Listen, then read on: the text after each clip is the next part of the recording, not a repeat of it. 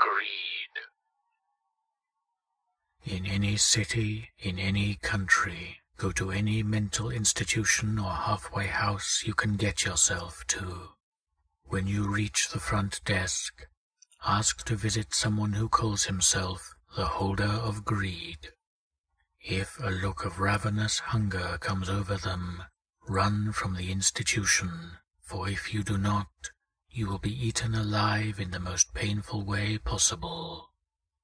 However, if a look of tired want comes over them, they will take you to a cell in a corridor that wasn't there before. The walls will be made of fine gold and silver, but do not touch it, lest they devour your soul.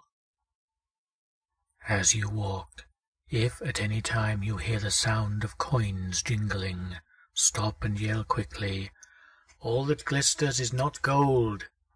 If it continues, you are damned for all eternity, and there is no point in running. However, if it stops, continue. Eventually, you will come to a gilded door. The worker will open it and close their eyes as you enter. As you enter, the door will close behind you.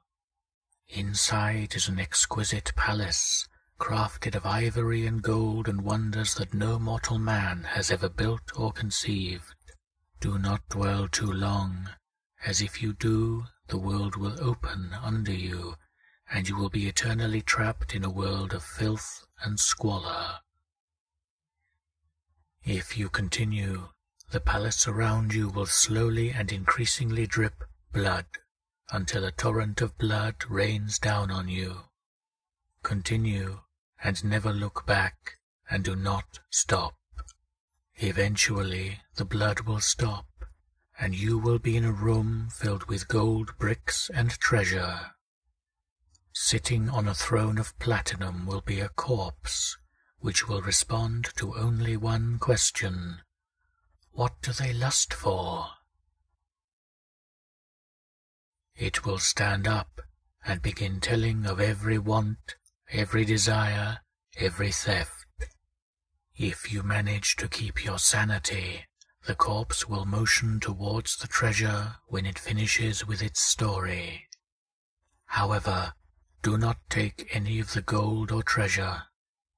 Instead, look for a small copper coin inscribed with an unknown language. The second you touch it, you will be back in the institution as if nothing had happened, with the coin in your hand. That coin is object 66 of 538. It is worth nothing and everything.